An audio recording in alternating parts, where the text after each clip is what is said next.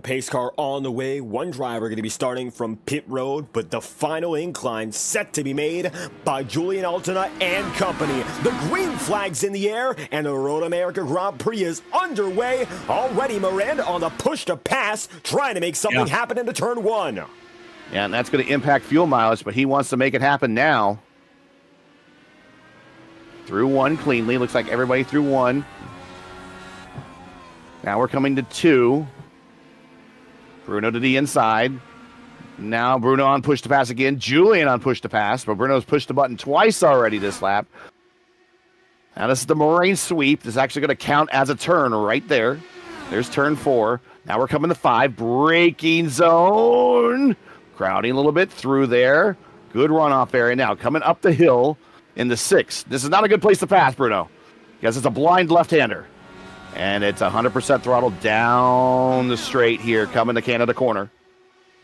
And in the Canada corner, braking zone, slight passing zone there. Right-hander, push to pass Miranda for the 3rd time this lap. Ends on the outside, so he's going to take the long way around. Julian's not going to let him have it. They go deep. Still side by side on corner exit. And big contact there. Miranda going to be in the grass, and there comes Joshua Tucker. It's going to be a 3-driver battle here, as it looks like Miranda giving it his all, gets some contact, and is going to fade back. That first lap was such an aggressive battle between the both of them. Miranda's already put down the push to pass 3 times. He might go for a 4th here, but it looks like he'll settle and drop back 1 spot and lunge deep to get it right back. He's just going to send it into 5. That's what he does.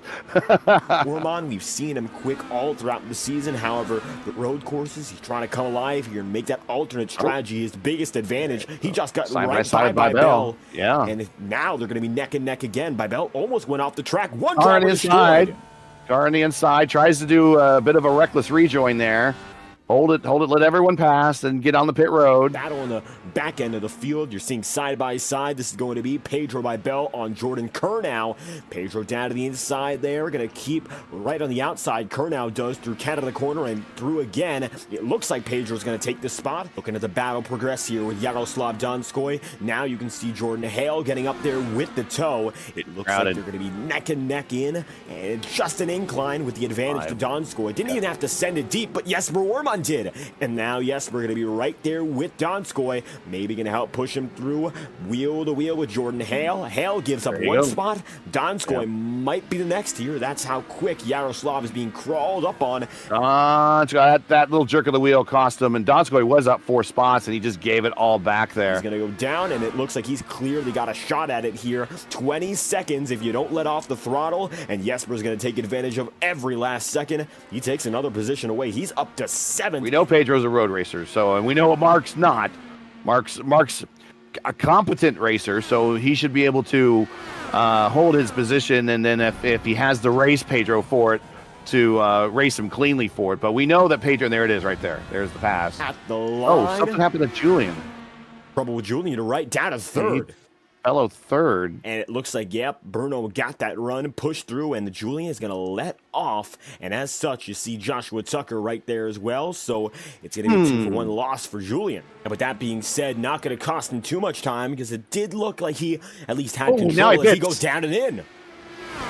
So he's coming on lap 9, coming to 10. Pedro and Seb in a drag race off pit road. He's going to defend low. That's exactly where a driver want to go, but trouble for Seb Kinder. Rushing deep, lunges the furthest, and it's going to go very wide as a result. Yes, and he does. A very quick squirm there from Joshua Tucker. They're going to nearly be side by side, but Miranda still gets away with it. Almost a half a car width onto the rumble strips there.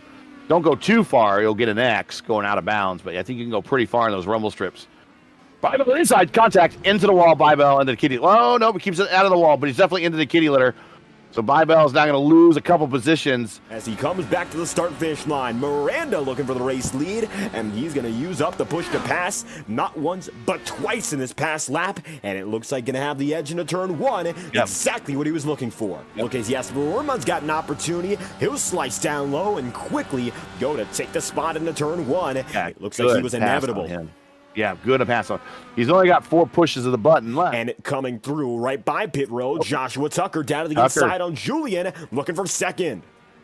So kind of happened. This happened to the first stint. Julian went back to third. Orman is the leader, given the fact that of the drivers that have gone in, Kinder, Kurnow, Ench, Lovern, Altena, Tucker, and by Bell. Julian's going to get right by Joshua Tucker, and the fight for second is on. They'll be neck and neck going up 6. Down to the inside, Joshua Tucker going to take it. Pass. And how about that? Going right to the edge of the curbs, Joshua Tucker makes by through 6, gets the nice exit through 7, and takes the runner-up spot once again. Julian looked for it and just couldn't seal the deal.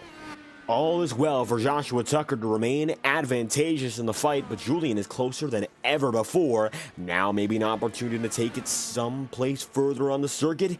Now it's going to be down through what would be the DRS zone, coming closer and closer to Canada Corner right up next. Ooh, multiple drivers go in, wow. and Altena for a switch over. Yeah, he's giving Josh something to look at in both mirrors. Into Canada Corner, it's going to be half a second, but still not enough. Bruno Miranda has been on a tear as of recent, and it looks like his dominating stretch will continue. Coming out of turn 14, this time by the checkered flag will wave for Bruno Miranda once again, and your points leader extends his overall championship lead at the line this time by Tucker. Takes second, and Julian Altena, despite the last surge, will come home in third. Podium decided, checkered flag is out, and Miranda keeps up the fantastic performance. Yeah, good day for the Storm. Good day for his friends, families, and fans that are. And it's Bruno Miranda who will come home celebrating a victory. He leads it by 3.5 seconds over Joshua Tucker. And